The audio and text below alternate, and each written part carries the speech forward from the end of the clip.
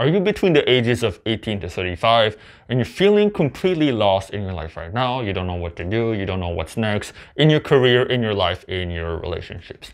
Then you might be actually going through a quarter life crisis. So this is a multi-part series that's available for you for free, taken from my quarter life mastery program. Make sure you subscribe and you stay tuned for every single video because it's literally going to change your life. What's up guys, John Killingsworth here again with another video for quarter life mastery. So in this video, we're going to talk about what is a quarter life crisis, what it is, basically the 3 areas of crisis and signs of quarter life crisis, right? So keep in mind that, even if you're not going through a quarter life crisis, maybe going to a different type of crisis, existential crisis, can still benefit a lot from this program. Even if you only have a few signs of this, right, don't let it detract you from the rest of the program. Because, a quarter life crisis, whatever, it's really individual to the person, but it tends to be for similar reasons, but it's always different for everyone. So don't get boxed in the definition, right? What is a quarter life crisis? So according to Wikipedia, in popular psychology, a quarter life crisis is a crisis involving anxiety over the direction and quality of one's life, which is most commonly experienced in a period ranging from a person's early 20s up to their mid 30s. Although a quarter life crisis can begin as early as 18, it is defined by clinical psychologist Alex Folk as a period of insecurity, doubt, and disappointment surrounding your career, relationships, and financial situation. So really, it's a period of transition. It's a period of transition in your life where you're not exactly sure. You have anxiety over the direction of your life, right? The word direction here is important. It's really a period between the age 18 to 35. Maybe you're just getting out of school. Maybe you're still in school, maybe in college, or getting out of high school or into university. And you're just not sure that this is the right path for you. You have sort of this doubt in yourself that's like, well, yes, I could be doing that, but it just doesn't feel right. And all your friends and society and even your family is telling you you have to be going a certain way, and you just don't want to follow that path. Because of the pressure of society and your friends and your family, you just don't know who you are anymore, because they tell you a bunch of stuff and you don't know if you should follow it. You don't know, and you're also worried that you might not make money, if you don't, or you might lose security if you try to do your own thing and be yourself, right? So it's all this sort of pressure from the outside world that is pushing you into a direction that you don't want to go. So that doesn't have to be just in career. It can be in friendship, in education, whatever area of life, right? But that's mostly the gist of a quarter life. And how does a crisis happen? In my opinion, a crisis happens when your current way of going through the world, your current way of operating in the world no longer works. So for example, maybe your whole life you thought that you have to go to school and find a job after, and become a lawyer and have a family, have a house, have two to 3 kids, and then retire, and then you die. You thought that this was the path for you, and then you follow this path and you realize that it's not working. It's just not working for you. It's just not aligned with you. And then you have a crisis because you realize this is not where I want to go. This is not what I want in my life. And because this is not what I want, you let go of something and you have nothing else to hold on to. So that's sort of this empty void that you're left with. And I call sort of this cloud of nothingness that you put yourself in.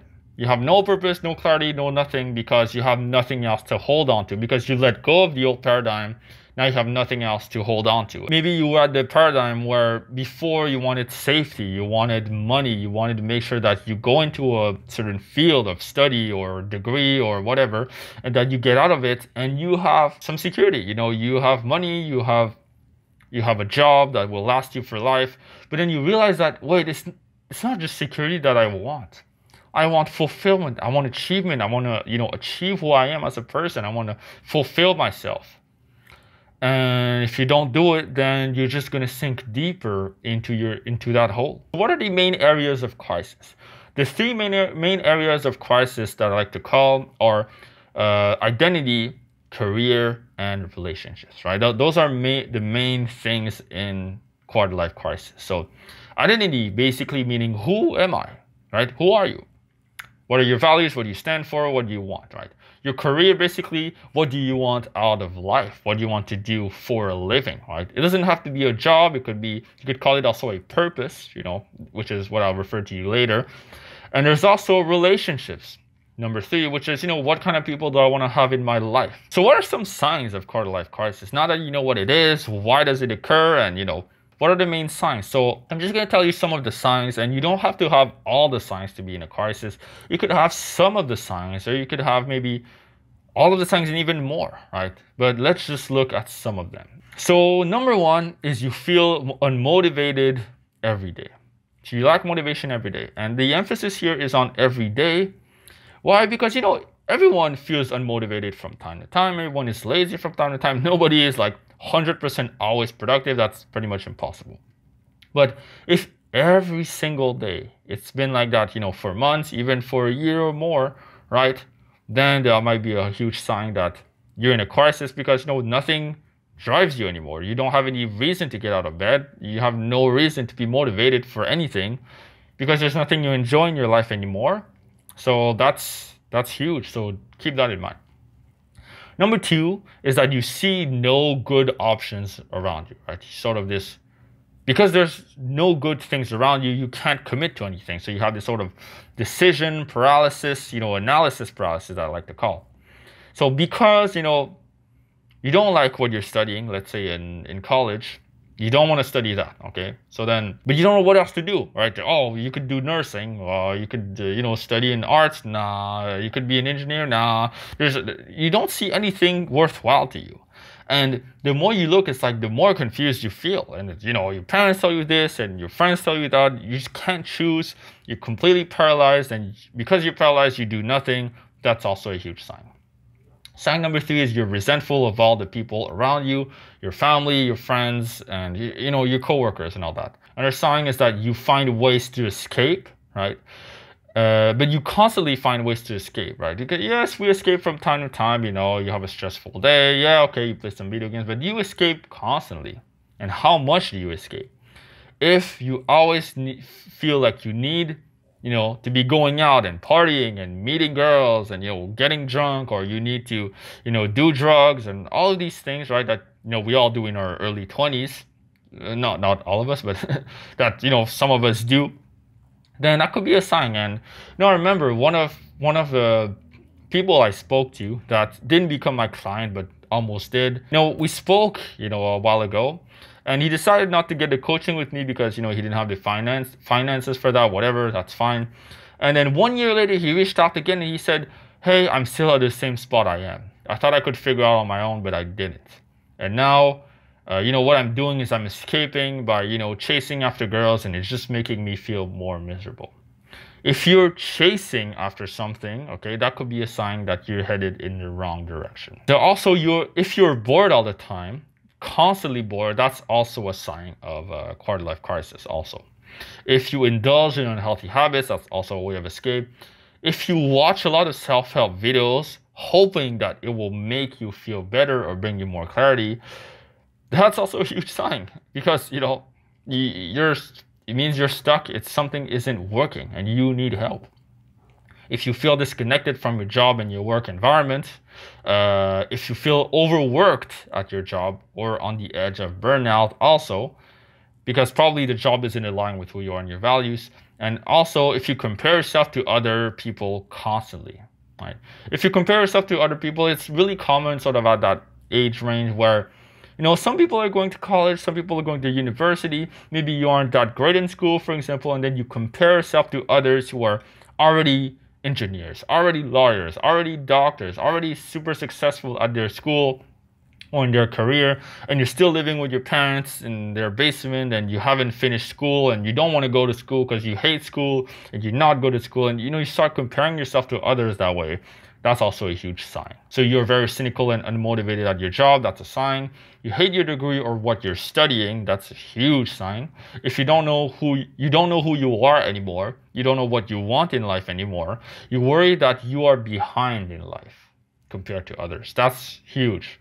There's this sort of this feeling of I am behind, or I'm not where I should be. I'm not living in my full potential. When you're going through a quarter-life crisis, this can happen to you. You feel like nothing has meaning, right? Or that life is meaningless. So that's sort of more of the existential crisis territory, but that can also overlap with a quarter-life crisis, as in a crisis as to where you are at in life, right? So basically, in summary, a quarter-life crisis really is a crisis about, where you are at in life right now. The emphasis of quarter life is because, it's the quarter of your life. You're already sort of quarter of a way through, and you feel like you're already not going in the right direction. And you know that if you keep going in that direction, that negative direction, nothing is gonna go well in your life. So very simple action step, okay, before you go to the next video, grab a pen and paper, grab your journal, and ask yourself, what problems do I currently struggle with the most in my life right now? Right, in your life right now, yeah, emphasis on right now. What are the main problems right now? You just want to be clear about them. If it's that you don't have a purpose, if you don't have clarity about them, if you feel lost and confused, just write this down.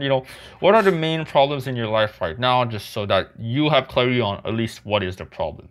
And then next, you're going to ask yourself, what could be some ways that I could resolve these problems? I don't want you to go ahead and hire a spend thousands of dollars on coaches, whatever, and, buy self-help books. Don't take massive, you don't have to take action right now, while you could. Just write them down just so that you can sort of clear up your mind and kind of have at least clarity on the problem. So do that right now, and I'll see you in the next video. So if you enjoyed this video on what is a quarter-life crisis, then stay tuned for part 2, where we'll lay the foundations for you in order to excel in your life and know exactly how to navigate this quarter-life crisis.